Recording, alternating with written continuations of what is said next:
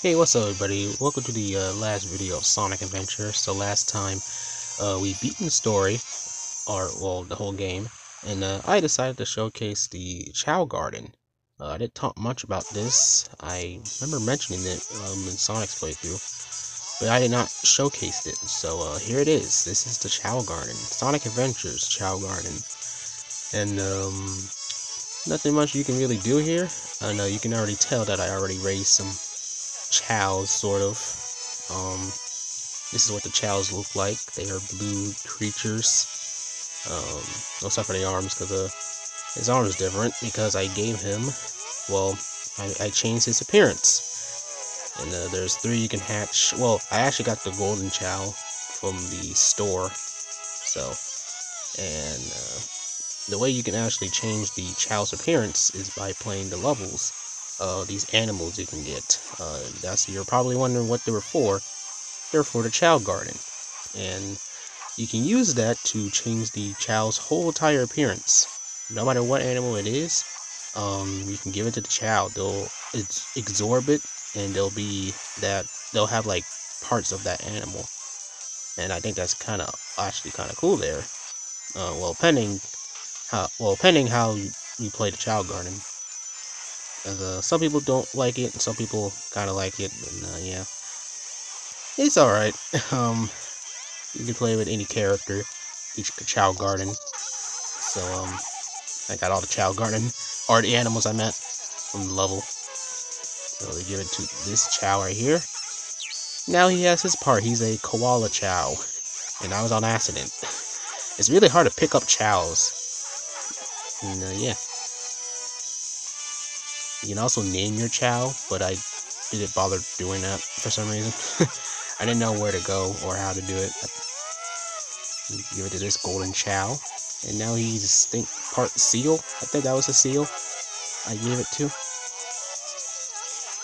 And here he is. You can't really tell because he's solid gold. So I got 3 chows in here, and you go to these platforms, and they'll teleport you to other areas of the Chow Garden. So there's the Egg Carrier and the Mystic Ruins. So why not showcasing these? Oh wow, the Chow's right here. Kinda odd. He just appears right there. And I guess because it's randomized, so don't wander anywhere. So yeah, there's only 2 chows. There's probably a third one somewhere, but it's usually 2. And then you feed it by shaking the tree. When it turns brown, then it's gonna like let go. So you gotta keep shaking for you to get that fruit. You can also do chow races, all kinds of things. Sonic Adventure 2 does this. Like, there's so much going on with Sonic Adventure 2 than Sonic Adventure. Not that Sonic Adventure's Chao Garden's not that good. It's all right. It's just that this is the first time I'm playing the Chao Garden. So yeah, because you know the story of me not having this game before. So let's go to the Mystic Ruins, see what that's like. And I actually got a Chow there.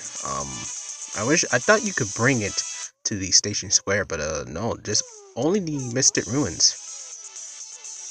This is the Mystic Ruins Chow Garden. It's really nice. Yeah, there's an egg there. We have it hatch. There's a Chow swimming. The silver one's somewhere. Oh god, camera.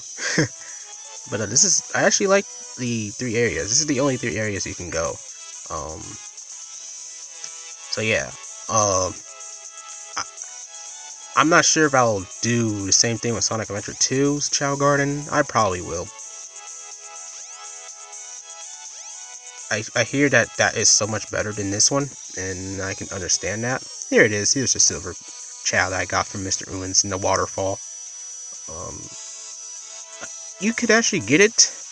I didn't know you can get it while like during the stories. So yeah, that was all 3 areas of the Chao Garden, and so that's pretty much it I can showcase. There's nothing much going on of the Chao Garden. There's the Chow race. You can play, but I was gonna play it, but it keeps crashing on me for some reason. I'm not sure what's the deal with that. I don't know what to do about that. My first time even playing a Chao Garden, so but hopefully I can showcase it in Sonic Adventure 2's Chao Garden. And if this game ever gets remastered, I will actually redo this playthrough for sure. Pending, well, if that will ever happen. So, yeah, hope you guys enjoyed. I'm not gonna do anything else, anything extra. That's it. I was gonna do the missions, but I decided not to. In the Sega Dreamcast version of Sonic Adventure, they are less of a big deal, but in the DX version, they are. If you want to get the bonus of not only getting the Sonic Game Gear games, but you can also get Metal Sonic. He's a playable character. He's not a mod or anything. He's actually a playable official character.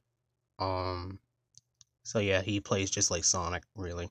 So that's what you need to know. Aside from when he starts running, he floats. And there's actually a sign of Sonic and Chris from the show Sonic X, and I think that's kind of cool. I think they were like advertising that show at the time, so that's really something in the DX version. Anyway, I'll see you guys in the next Sonic playthrough. I won't say what Sonic game, but you just gotta wait and see. It may even surprise some of you. See you next adventure.